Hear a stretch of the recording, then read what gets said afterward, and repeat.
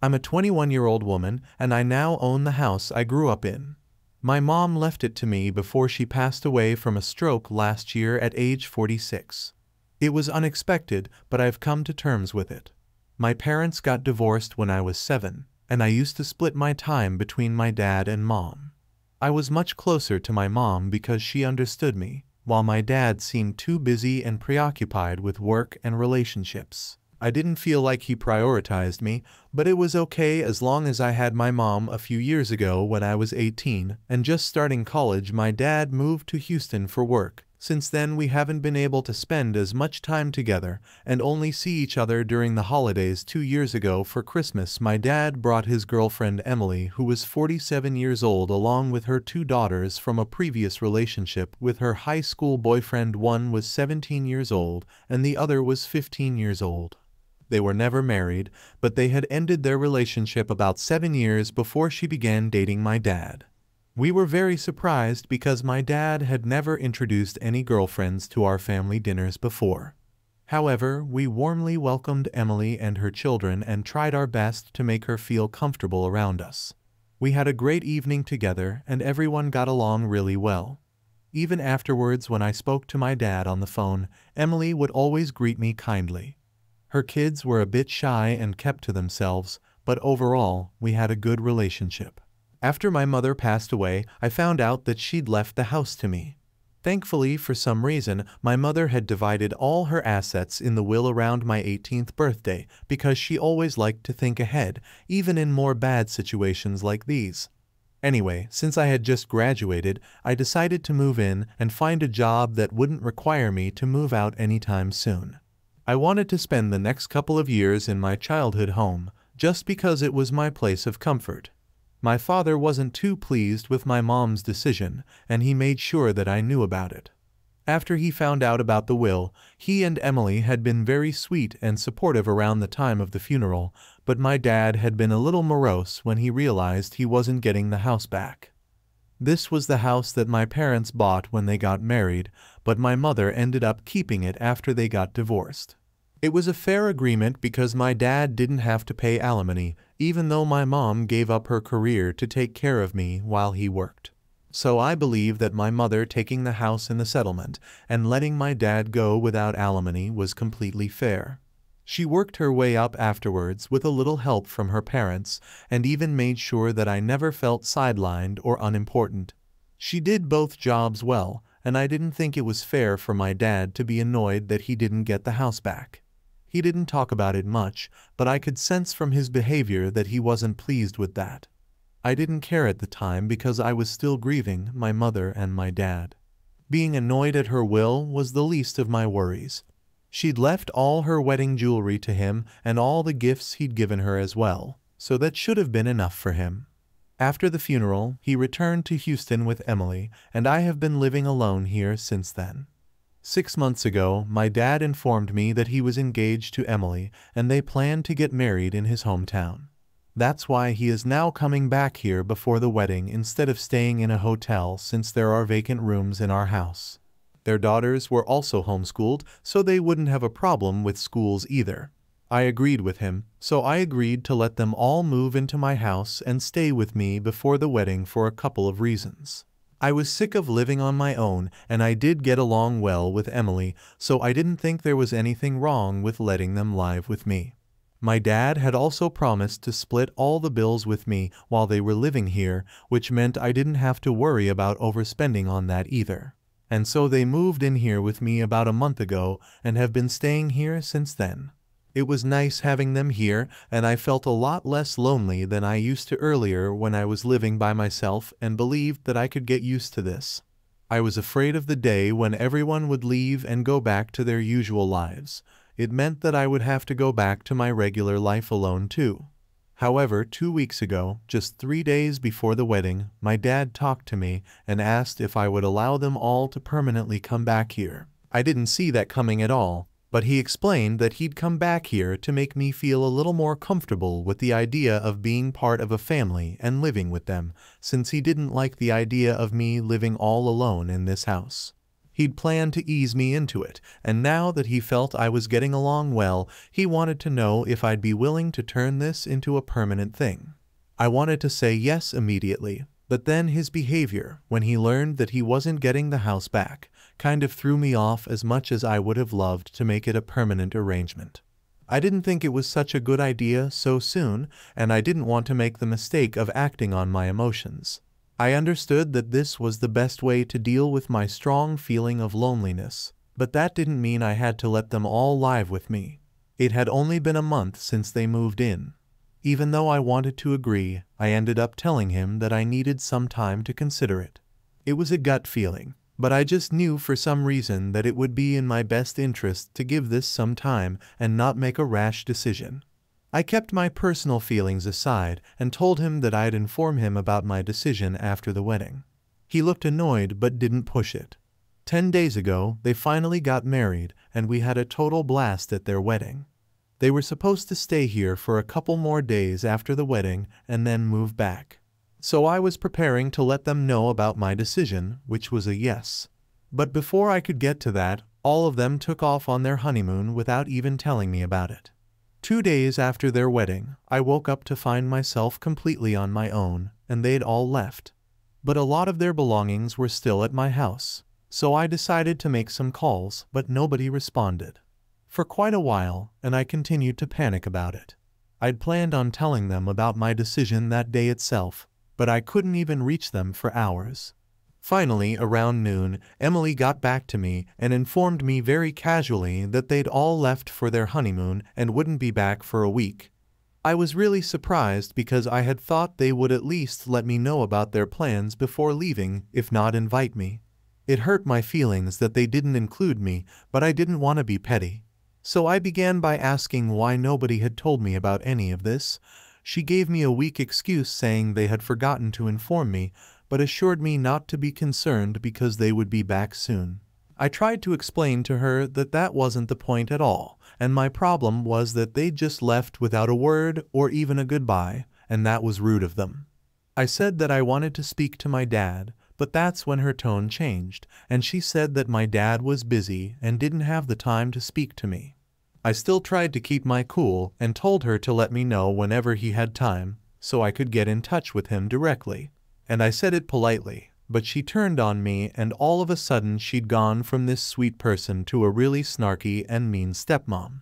She told me that my dad was going to be busy for the next couple of days and asked me not to bother them, even though it wasn't necessary at all because I hadn't brought it up.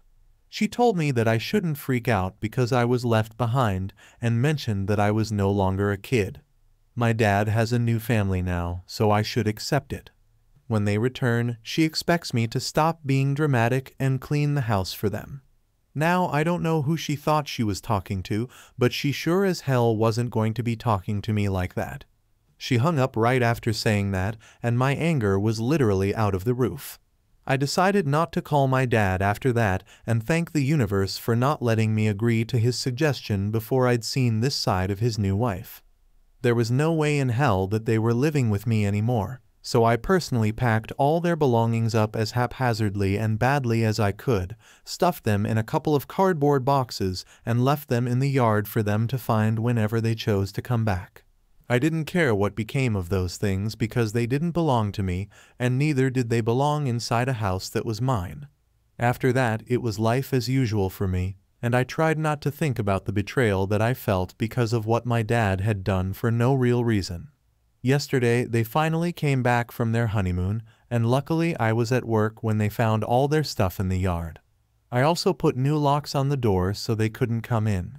My dad was really angry when he called me. He said I was acting spoiled and overreacting because they don't think leaving me alone at home without telling me is a big deal. According to them, they didn't do anything wrong. I just told them to take their boxes and leave, and if I saw them on my property when I came back home, I'd call the police. He cussed at me and then hung up, but I had to get back to work and couldn't waste my time worrying about that. When I got home after work, I noticed that they'd taken their things and left, and I thought that this was the end of it. But the most annoying bit was yet to come because around midnight my dad called me up and told me that Emily had something to say to me. She told me that she was sorry about the way she spoke to me and that she took it all back. She'd love to have a second shot at making amends with me, and she didn't want to be on bad terms with me over something so petty. I asked her to be quiet and go away because I didn't want her apologies that weren't sincere. I knew she only pretended to be nice because I no longer allowed them to live with me. If she truly felt sorry, she would have apologized immediately after our phone call or even during her vacation. I'm sure my dad isn't sorry either, but when he realized that I wasn't going to forgive them, he decided to go all sentimental on me and told me that I was being heartless by not allowing them to live with me. He said that he was willing to split all the bills with me if I let him move back in. However, he desired to stay in this house because it brings up memories of my mother. Therefore, it would be very self-centered of me to evict them without considering the possible consequences. Apparently, he only returned here to feel more connected to my mother. Emily too mentioned that her behavior that day was just a result of being upset and didn't hold any significance, and even her kids missed me. So they wanted me to allow them to come back and let them have a fresh start here. But I wasn't having any of it. I'd always known that my dad had his eye on this house ever since the divorce. And now that I've seen this side of Emily, I didn't want to risk anything. I told him they could go back home because I wouldn't change my mind. Suddenly, my dad started crying and accused me of being selfish because I wouldn't let him live in the house. He said he had the best days of his life over a small disagreement I had with Emily. He also mentioned that I was being petty and mean for not going on their honeymoon and that my mom would hate this ugly side of mine. Aita for not letting my dad and his new family move back in with me after his new wife was rude to me and they didn't ask me to accompany them on their honeymoon vacation. Update 1. So the comments on my original post were definitely a reality check. I don't think some of you all need it to be that rude about it, but I get the point everyone was trying to make for the most part. I stuck with my choice and didn't allow my dad to come back home because honestly he doesn't deserve it. He has treated me badly and I don't want any more negativity from him in my life. At first it was nice because both he and Emily were kind to me, but once I said I needed more time to decide, they revealed their true selves. They probably got impatient and tried to scare me into letting them stay with me. But unfortunately, I'm not that weak. I'd rather be lonely than end up spending my time with the wrong people. I shouldn't have let them come here at all. Because his reaction when he learned that the house's ownership had been transferred to me and not him should have been enough for me to realize how materialistic and selfish people can be when it comes down to it. I'm happy that Emily decided to start a pointless argument with me, which ultimately caused major problems for herself. If she hadn't done that, we could have all been a happy family. Although maybe there was a chance for that to happen, I won't be fooled by their insincere actions anymore. I was lonely. I miss my mom and all my grandparents had passed on already, so I needed a family to be my support system. But these people are definitely not up for that job and I'm relieved. I realized that before it was too late. It's been a couple of days since they left, but my dad's been calling me regularly and keeps texting me because I'm not answering his calls. He thinks that I should at least give them one last chance at fixing things, but they don't deserve it. They blew their one chance. And if I give them another one, I'm sure they'll blow it too. And that will backfire on me more than anyone else. So it doesn't make sense to take that risk. I feel bad that I'm treating my dad like this, but there's not much I can do in such a situation. You get what you give. In his situation, he didn't really make an effort to build a connection with me, so he can't be upset when he realizes that I won't make important choices based on him and his emotions. But he never did that for me. Additional update, it turns out my dad is not just persistent, but he really wants to move in. Guess why? Because he didn't take a break from his job like he'd claimed to. He'd been fired a couple of months ago before his wedding and had been living off of his savings so far, which was plenty. But now, after an extravagant wedding and a lavish honeymoon, he finally told Emily that they couldn't afford to go back once again and try their luck in Houston because he wouldn't be able to afford rent there. Emily stopped working to take care of the children when she met my dad, so she couldn't assist. Now they had to find a place to live. My dad assumed I would let them live with me without discussing it with Emily. Emily didn't know any of this until he revealed the truth, which is why she apologized. So I was right about her not having any real regrets about her behavior. She's as fake as it gets. But that's the kind of wife my dad deserves anyway. He contacted me today and requested me to let them move in just a couple of days until he's able to find a proper job that pays well enough for him to be able to afford to move out. But I explained to him that I had no intention of doing that.